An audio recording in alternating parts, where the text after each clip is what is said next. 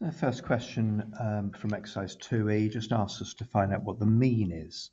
So number one here, the mean, the formula for the mean is add up all the x's and divide by how many there are. So we've got 143 divided by 100, so we've got a mean of 1.43.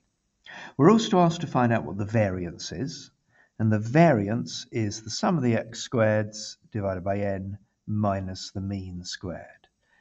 Sum of the x squareds we've been given as 347, so divide by that 100 and take away the 1.43 squared, and that works out to be 1.4251.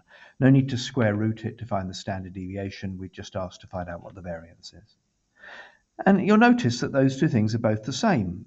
Well, very, very similar, aren't they? And that's one of the reasons for a Poisson being useful. That one of the properties of a Poisson is that the mean and the variance are very close. So we would think a Poisson will be a good idea. What sort of Poisson should we use?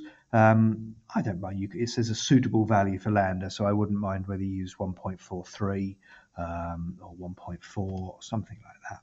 And if we just use a Poisson of 1.4, the probability that x is equal to 3 cherries, they were asking us. So I've got 3 cherries. I actually used 1.43 when I did it. I'll change it to the same as the answers. They used 1.4, and that gives me 0.113. If you used 1.42 here, 1.43 here, it gives a slightly different answer, but still totally valid.